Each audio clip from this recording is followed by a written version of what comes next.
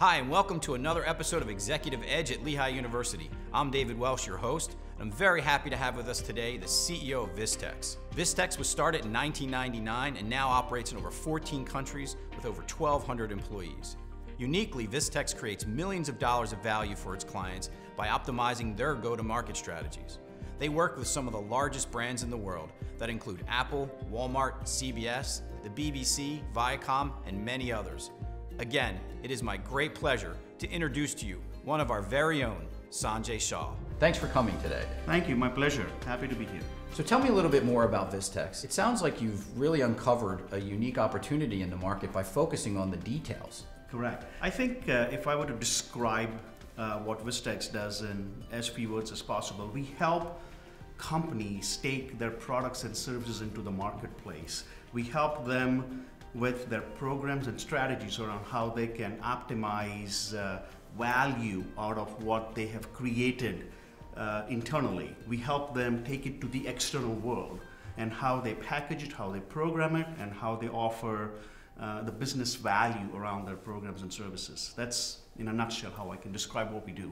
So, on a personal level, tell me how you got started. What made you want to do this? Where was the opportunity? You know, I'm, by many accounts, I'm what you would call an accidental entrepreneur. Okay. I worked with some of the largest companies in the world after I graduated from Lehigh. I went to work for Pricewaterhouse, General Motors, and SAP.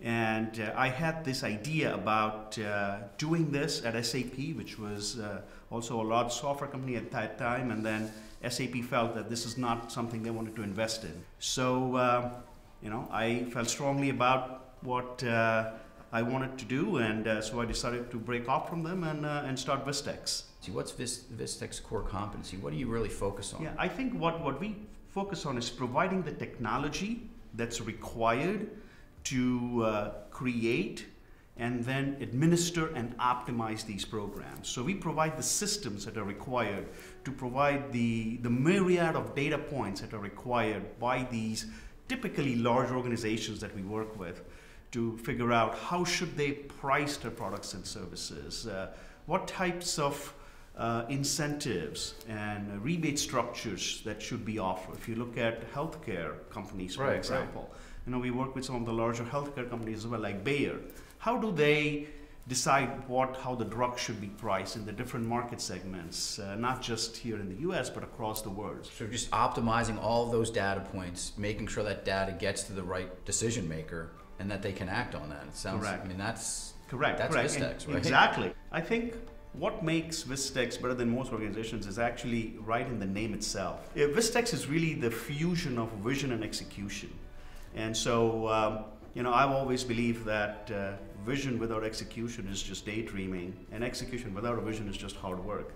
And you really need a fusion of vision and execution to be able to achieve success. And so, at least that's what my mindset was when I formed the organization a little over 18 years ago. I believe that makes us unique, is not only do we sell on the vision of how our customers can optimize their programs, but we also help execute it down to the very last detail. Wow. And I think that's what makes us unique. Tell me a little bit about what you see business looking like in the next 3 to 5 years. How's it changing from a macro perspective? Do you see any trends or things that maybe as a company you'd be looking at? The part that I'm intimately involved with and where I see changing is you know, how these companies message up, package, and take their products and services. Higher order transformation of sort of business processes. I mean, from industrial age, doing things with your hands, to using robots, to now using software and technology, maybe artificial intelligence. Correct. So we see a lot of the advent of, you know, you probably, you know, instead of typing in what a product does and what the pricing structure is, you may be talking to a chatbot and saying, hey, tell me more about product X. Right. I mean, that's amazing, because you really, I mean, you're in the middle of it. I mean, where all of those data points come together and people just look and say, wow, that's frustrating. You've kind of said, no, there's a way to make money out of this, and really sort of peel back the onion, or the data onion, and say, no, there's a way to put all these pieces together and optimize that. Wow, I mean, that's because data's not going away. Exactly. And the complexity, like you said, is not going away. If you were to look back to your sort of 21-year-old self, what would you say to them to become successful? And knowing today that success is business success, financial success, could be it could be across the board, but we're talking about business today, but what would be that edge? Once you find and decide to pursue your passion, there are a couple of things that I think you should do, I believe, that would give you the edge. And this, developing an edge is not a one-time activity, right? I think that's one of the key things I like to, is that just don't think that you chanced upon something and it probably worked for you for a month or even a year, that you now have an edge, right? It's like, what you have to do is to figure out a way to continuously be able to maintain and polish that edge, right? Is that continue to question yourself, don't get out of your comfort zone. Don't believe that one success is going to parlay into multiple successes. So it's amazing, because what you just said was basically what your company is, right? Yep. Think about your vision, think into the future, but then how are you going to execute that on a personal level? I believe that if you want to keep the edge that you were talking about, you should learn more every day than you did yesterday. And you should make that a habit. Right. Learning is a habit, and it's not a one-time activity, and that is something you should do on an ongoing, continual basis. And then learning can come in many ways, shape, or forms, right? It doesn't come just from a graduate degree. You go back for executive education, for example, or you participate in education tours that your company offers, and maybe a combination of the two, maybe some distance learning, etc. But make it a point and a habit to learn more than you learned yesterday. What scares you? I hope I never lose that passion to learn, that I don't wake up one day and say, geez, I think I've accomplished enough now. I think I'm going to rest. That's what scares me. Really? Yeah. So it's just this ongoing drive to continue to learn and grow. Yes. I need a constant feeding of intellectual nourishment. I hope that if that stops, that would scare me. I think sometimes executives get in the mindset of, I think I know what I need to know to do what I need to do.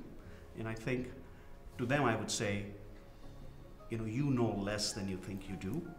So figure out a way to know what you don't know, that you really think you know. Right. And that can come in many forms. Talk to your employees. Go get some education. Go step out of your comfort zone, step out of your typical boundaries, interact with others in an academic setting, in a business setting, where your mindset is, hey, I really do need to know more than I think I do.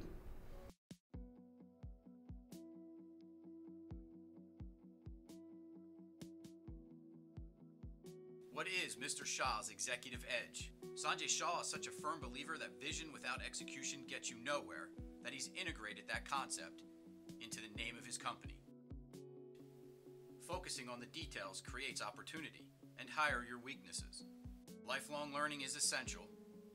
To delve deeper into any of these topics, please check out our recommended reading list. And don't forget to subscribe to our channel for future episodes of Lehigh's Executive Edge.